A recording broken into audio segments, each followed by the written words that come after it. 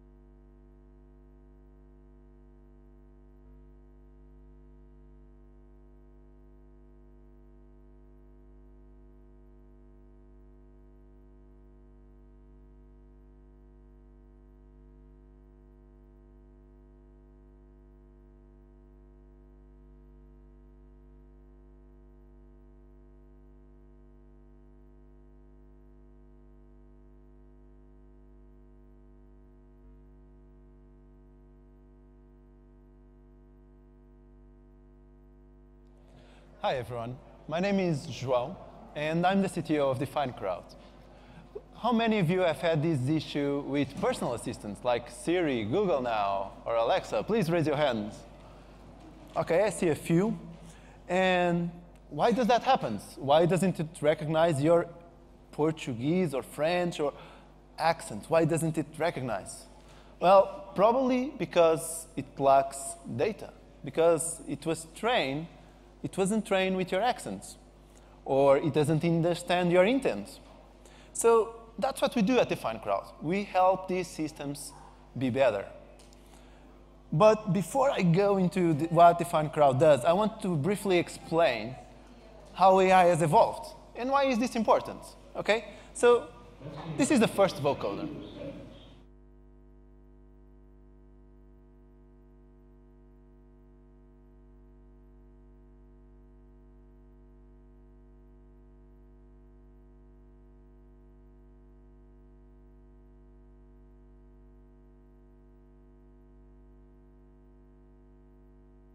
So a bit different from what we saw in Alexa, isn't it?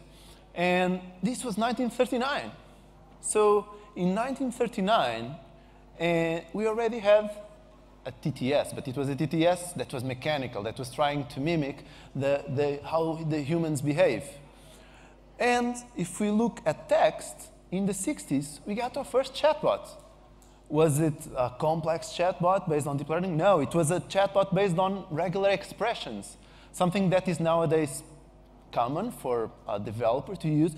And it was used in '66 in order to build Eliza, the first chatbot. And if you look at the words in bold, you'll see that Eliza is basically a set of rules, taking advantage of certain parts of the sentence that the rules determine to be important. And then it mixes them together, and it makes it look like a dialogue. But if you interact with Eliza for a couple of minutes, it doesn't look natural.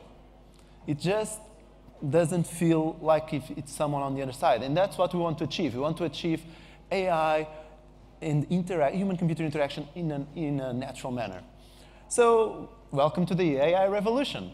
We now have AI in automotive. We are having automatic cars where I can put my feet on the tablier and the car will take me to the place I want. But for that, I need to interact with the car. I need to say, I want to activate my automatic driving. The car needs to respond to me. All that should be done in a natural manner. And how many of you believe that AI can create art? Please raise your hand. Okay. So I got a challenge for you. I have here 3 sounds. Which ones were generated by AI?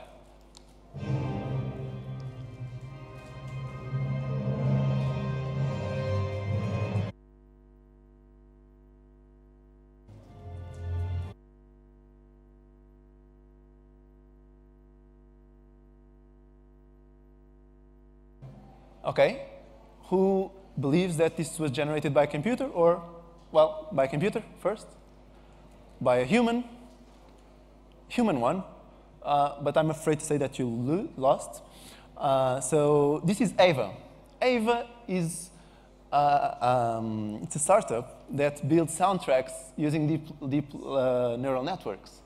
And it basically trains, it has a DNN trained with lots of music, with Mozart, with Beethoven, and then it uses it to generate soundtracks in a very fast manner.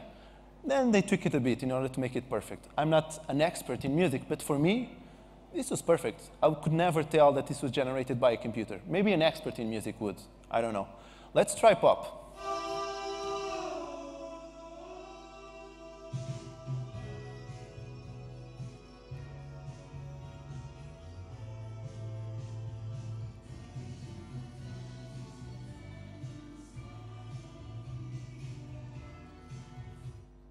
Well, a little bit better than the Eurovision, but not good enough, probably.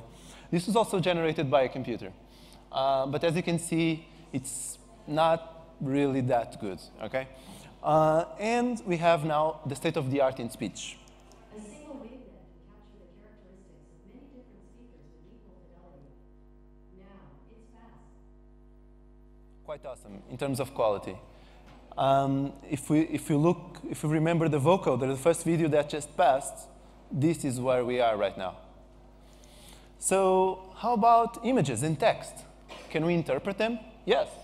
This is an example of a paper that shows how I can generate images based on text. And to do that, I need to understand what's the text all about.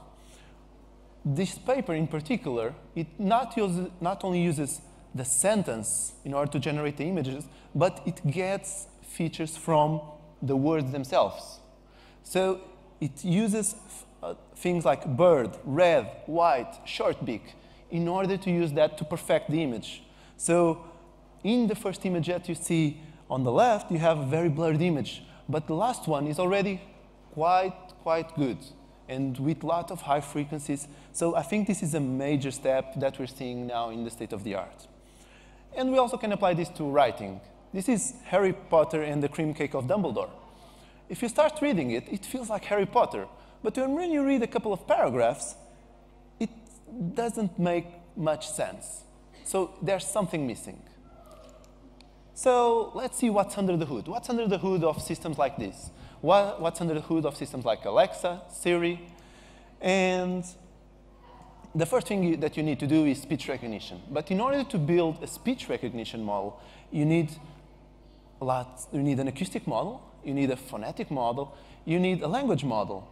And to build all that, you need data. So when you wonder that systems like this don't have your language available or don't recognize you, it's because they were not trained with that data. And moving to a new language is a very high cost for a company. Even for companies like Apple, Amazon, it's a tremendous high cost. And then you need to process the text that comes out of speech recognition.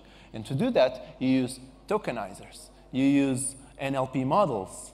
You try to recognize the intent. What are the named entities in each sentence? When I say, I want to go to the cinema to buy a ticket at 9 p.m., I need to teach the machine that 9 p.m. is the time that, and when I want to go, that my intention is to go to the cinema. So it needs to reply to me, hey, where do you want to purchase the tickets? And you need to have context. And that's why you need the dialogue manager as well.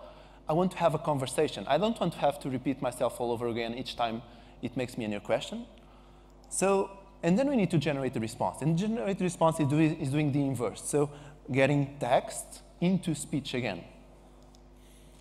What are the pain points and why is this quite relevant? Well, how do you get the data? How do you get the data to build these systems? And one option is to rely on humans. Okay, let's ask humans to give us this data, right? But many times, humans don't give what we need to train the models. We need appropriate data formatted in the way we want to train the model. And we need to annotate it. And this takes a long time. And if we want a new language, we need data from that language or from that dialect. So this is really hard to scale, these systems. And what DefinedCrowd does is to provide these systems or help build these systems with a human in the loop. So we combine machine learning with crowdsourcing, okay? But that has a challenge. We're dealing with people, Okay? We're putting people in the loop. If Alexa doesn't recognize what you're saying, we get a human to annotate that data and to return the annotated data in order for you to retain the models. And this works well. You can integrate with our API, and it's amazing, but you have a human in the loop. So what happens if that human has bad intentions and doesn't do what he's supposed to? What if you're asked to transcribe the audio into text, and he doesn't do it correctly, even if he has good intentions? So these are the type of measures that you see in the state of the art, which is, okay, let's have more people annotating the data.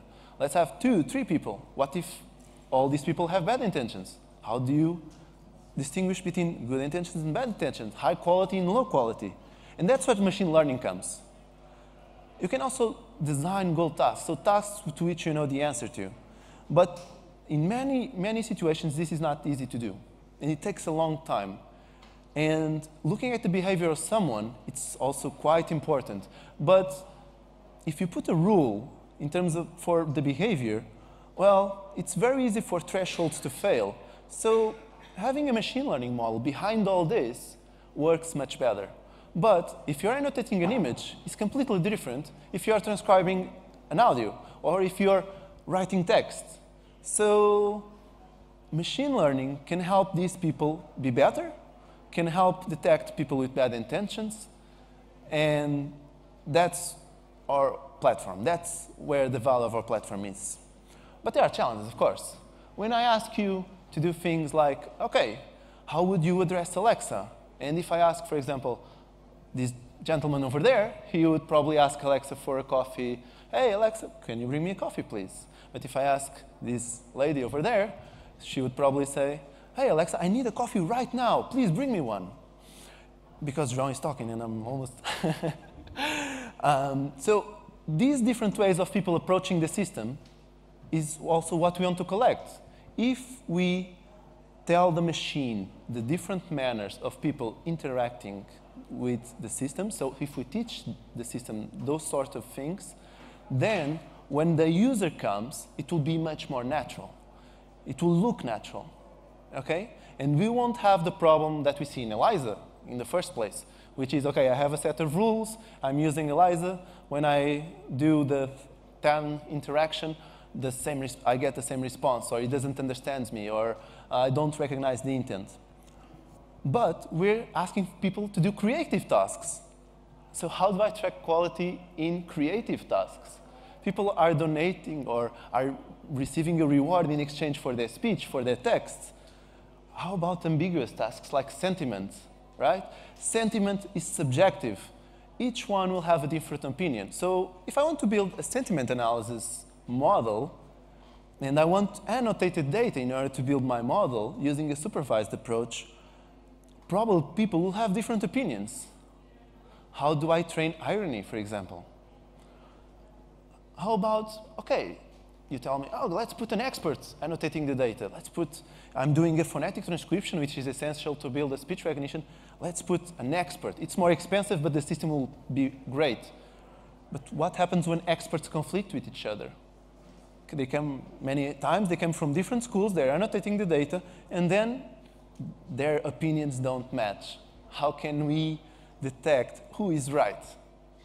Who is right when you're annotating an image and someone says, this is a face, and another person comes, no, and puts the annotation a little bit to the side. Who is right? Which one do you choose? Do you make an intersection? Do you make an union? Do you choose the one which has more expertise in this sort of tasks? Do you choose which one? So you need a rating. You need to know people. I want to finish my talk. Just want to show you our platform and what we do. So the platform, we have two sides of the platform. One, for the enterprise clients to come and request what they need. So in this case, the video will show you a speech data collection task. Okay? So where people go, pick their phone, record a couple of sentences, and then we'll show you the crowd side, or what we call Nivo. Okay? So here, in the first place, I'm going to select my project. I'm going to give it a name. I'm going to upload my data. So then I need to select the language. We work with 46 languages. I also need to select the age, the demographics about the people I want to give the speech. Probably I just want female speakers. Or I need to define my ontology. Each company has their own base of knowledge. So if I'm doing a named entity tagging task, I will use different ontologies across companies. An automotive company will have a different ontology from an energy company. And then I have access to analytics, the reports, it's completely transparent. Okay? And all the quality metrics are exposed, so the client has access to everything. And this is the crowd side. This is what people do when they're doing, for example, a named entity task. So this is what they do when they're faced with text and they're training the system in order to teach the system, this is a named entity. This is what you need to recognize. And it comes in this context, okay? Because, for example, if I say the name Braga, it can be a proper name, but it can also be a city. So, and the models need to be smart enough in order to distinguish between all this, okay? So I want to thank you for taking your time to listen, and I just wanted to also, before I go, to show you a brief video of the state of the art, because we've been talking about what existed before, a couple of examples of the state of the art, but I just wanted to show you a full example of interaction coming from Google. You probably already know it, but it's a really, really cool example. Thank you. So let's go back to this example. Let's say you want to ask Google to make you a haircut appointment on Tuesday between 10 and noon. What happens is the Google Assistant makes the call seamlessly in the background for you. So what you're going to hear is the Google Assistant actually calling a real salon to schedule the appointment for you. Let's listen.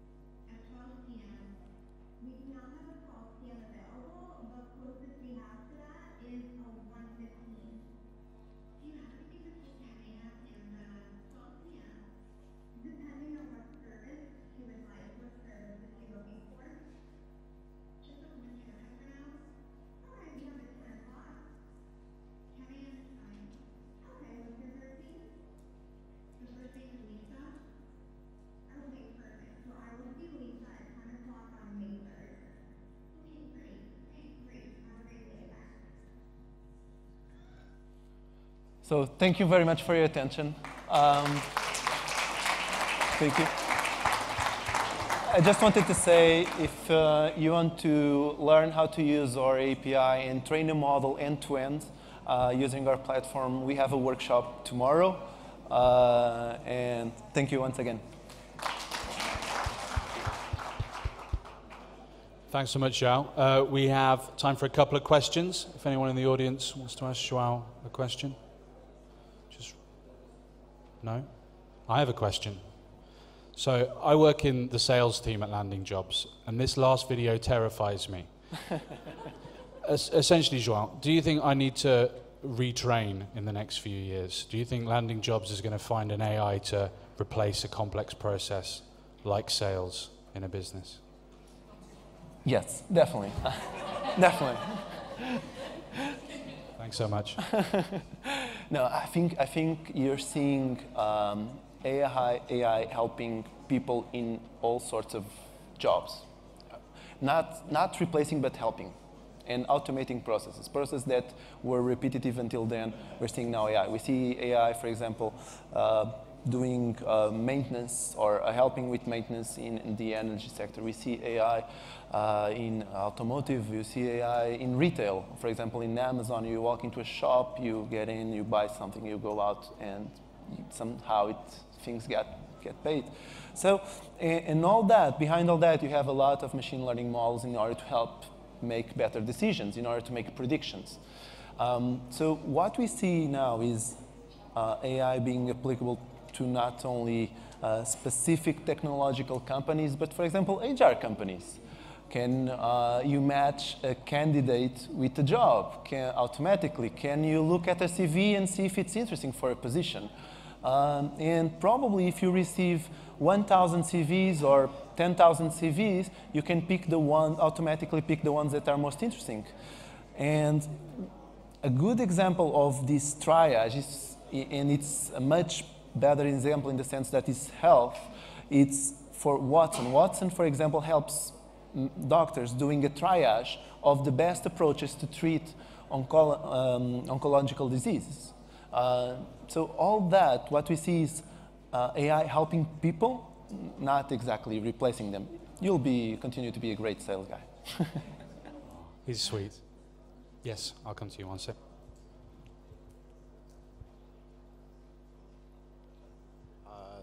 Hi. Thank you for the presentation. It was very interesting. I have a natural language processing question. So before we had something like Eliza, right? Who does, based on a set of rules, it follows those rules, and based on what you give it, based on your input, it gives you like a prepared output. So it would never, like it would pass kind of like a Turing test, like a fake Turing test, because, okay, I can make it look like it's a machine. But the thing is with machine learning that I want to ask you is this. I had some friends that were working on something, that were working on projects like this, when it seems to me that if you do just machine learning, you just get like raw data, and then you get no semantics, like you get no, like it doesn't understand the language. It understands that there are these patterns throughout the data. And I was wondering if you think that the answer for natural language processing to get it into like things even more involved than the ones that you show right now would be to get a hybrid system where you get semantics from linguistics and so on, and the data power of machine learning. That's a hard question. When we speak about, I typically use the term natural language processing and not natural language understanding, because understanding is a very strong term. And you're right, what we do is to teach the machine about certain patterns. If this word comes out in this context, it will probably mean something, right? And the more data we have, the better the model will work. This is a very informal explanation, very rough explanation, but this is it.